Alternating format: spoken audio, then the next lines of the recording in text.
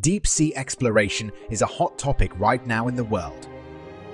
The Bathysphere, considered the world's first deep-sea exploration vessel, emerged during the 1930s.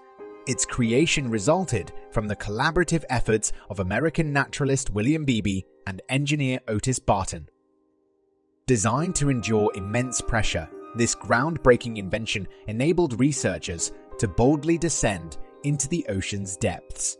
Within the sturdy confines of the vessel, William Beebe fearlessly embarked on daring expeditions, immersing himself in the enigmatic wonders of the sea's abyss.